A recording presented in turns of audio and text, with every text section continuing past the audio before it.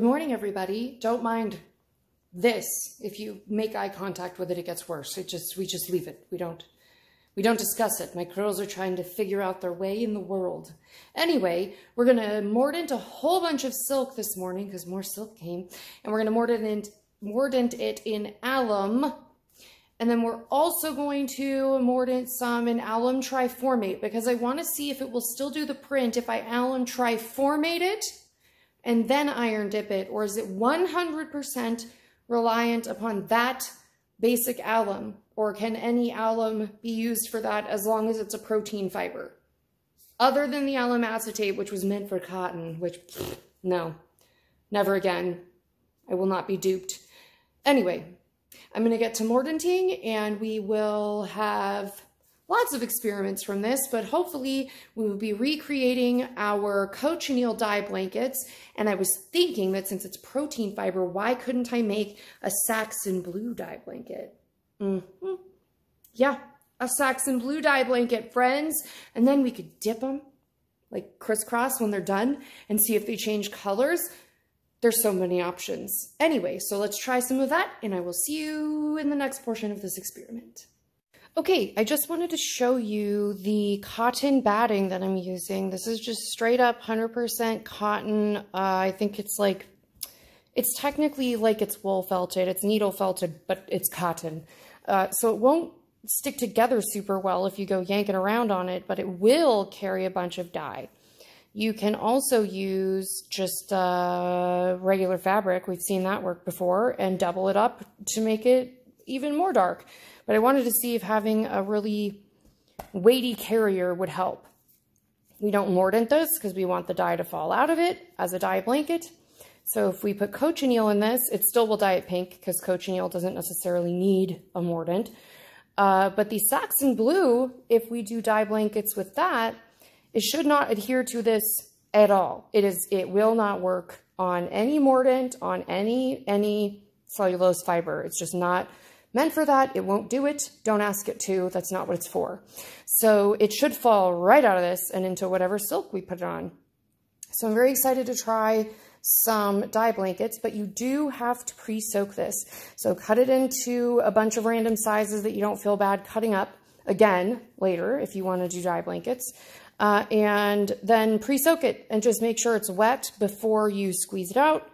Put it in your dye bath, whatever you're trying to pick up dye with. You don't have to do that for a long time. It's going to soak it up if you've got this pre-soaked. So just put it in there for as long as it takes you to get everything else ready. But just wanted to show you that this is like the thickness and fluffiness of the batting that I'm using if you were going to try to exactly recreate what I'm doing. But we've seen it work with much crappier fabric and much less effort. So this is only if you would like to do this, but pre-wet it before you do anything else. So that's what I'm doing with this to prepare us for later.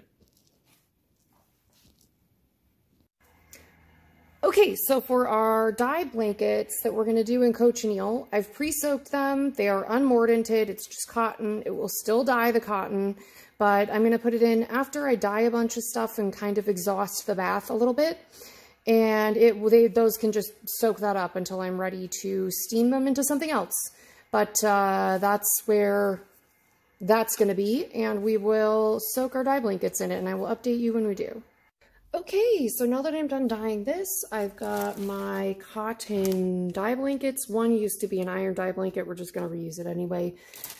Theoretically, it should rinse out, and it shouldn't ruin the dye bath. But we're done with our dye experiment, so even if it does, that's okay. But we'll make some dye blankets for this and see how those turn out later. Okay, so here's our first cochineal dye blanket experiment. This looks so much like a rosy maple moth when I dyed it last time. I thought it would be fun to try and make the leaves look like they were in the shape of little rosy maple moths. So there's kind of a hint of rosy maple moth. I'm going to get the cochineal soaked cotton on top and then fresh plastic and then roll it up so we can steam it. Okay, here is cochineal blanket number 2. So we're going to do this one with another cochineal blanket and then one more after it, but it's on the silk noir fabric, And that is because I want to see if it prints the same onto Charmeuse as it did the other one. 1. 2, I want to see if it looks better with a different dye blanket on the other one. And 3, I want to have enough samples that I could potentially over dye these in another experiment. So we're making a few samples so that we have options for later. I'm going to steam them for an hour. Cochineal dye blanket babies are in, and we shall see how they do. And then if this works, we will escalate things to a Saxon blue dye blanket. But only after this works. This might just blow out the whole thing. Who knows? Okay, 1 hour. Well, okay. It's been an hour. And as you can see, I got some new plastic. It's just painter's drop plastic, but it's like 7 mil in thickness so that it won't just fuse to itself, hopefully. It didn't say anything about using it for eco dyeing on the plastic label, but seems to have survived.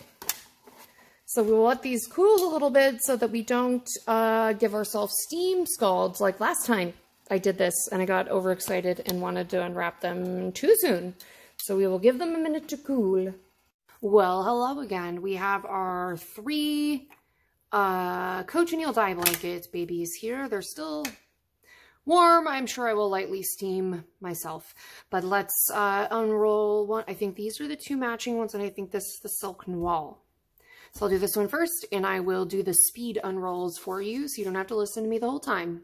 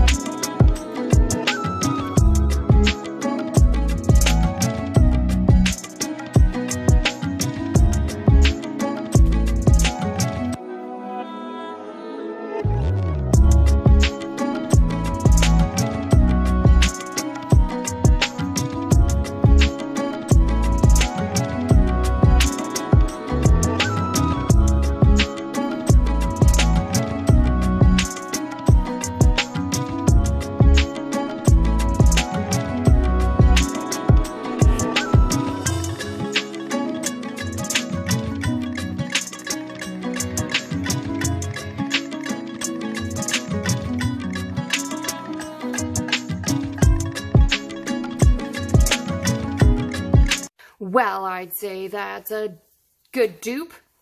We did it. And I do think that the good dye blanket helped. But you can see where I had to split it because I didn't plan on doing this one this wide. You can see where it overlapped. It is imperative to get perfectly even if you want a perfect dye blanket. Look how fun. Oh, I love these. Okay, I'm going to fold this up and unwrap one of our scarves. Ugh, but just look how fun. It's even printing it. So cool. Okay, I'm going to start up another one.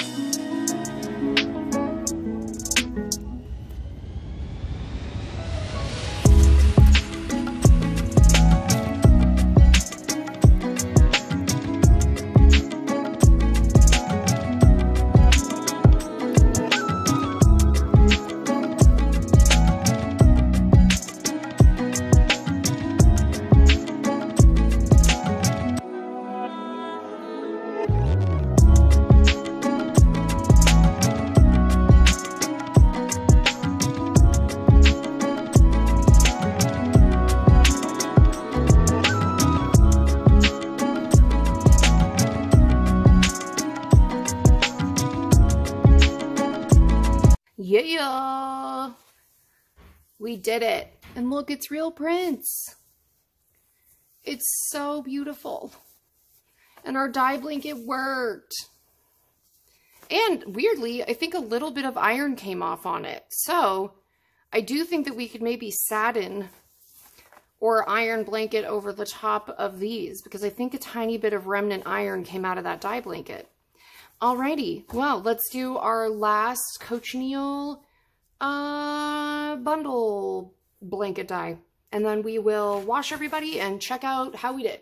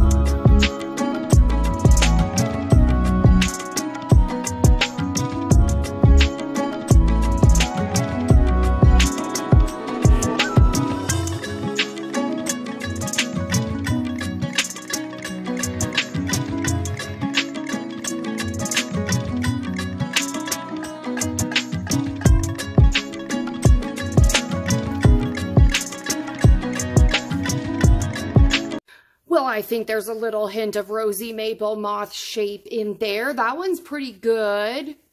That one's pretty mothy. He's got little antennas. Look! We totally recreated our dye blanket and we made it look vaguely of a moth. What a triumph! All right, off to be laundered and we will wrap up the Cochineal dye blanket experiment, and since it worked, we shall feel brave enough to do the Saxon blue, but maybe tomorrow because I'm kind of tired. Okay, I will see you when these are laundered. Well, okay, here's our beautiful Cochineal over dye blanket experiment. I believe this is a Chinese fire tree. I could be mistaken. Now, what I have noticed is that sometimes on the side that I start rolling on, there's a little less color. What I think is happening is, I think that that part is under more pressure as I roll it. Sorry, these are going to pull themselves right off the table, but you can get a view of some of the other portions. When I'm pressing the dye blanket in and rolling it, I think that it is pressing it out of the early part because it's rolling that part tighter, and it's under less and less tension as it gets further out. Let me see if I can grab one and not flip the entire thing off the table. Oh God, it's going to flip. Okay, I'm holding it up with my leg. But you can see that this goes to this scarf. And the color is just a little more rich and even towards the other end as opposed to the starting end. So I think that is just because the dye blanket gets smooshed and it probably pushes some of the liquid out of the way and makes less perfect of a print.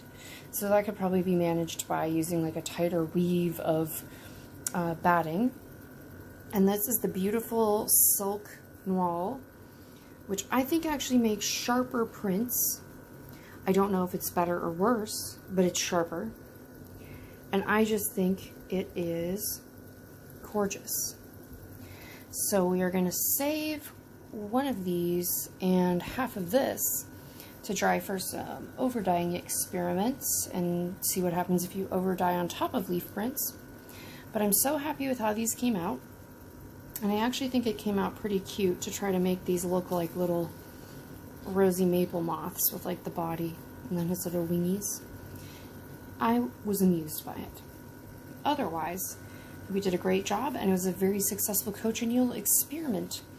If you haven't considered it, please check the links below for my Patreon. My Patreon is what keeps me alive and keeps me making our super fun experiment videos. So if you would like to see more, Please check out my Patreon, like, subscribe, let me know what your favorite was, and I will see you for more dye blankets tomorrow. Bye!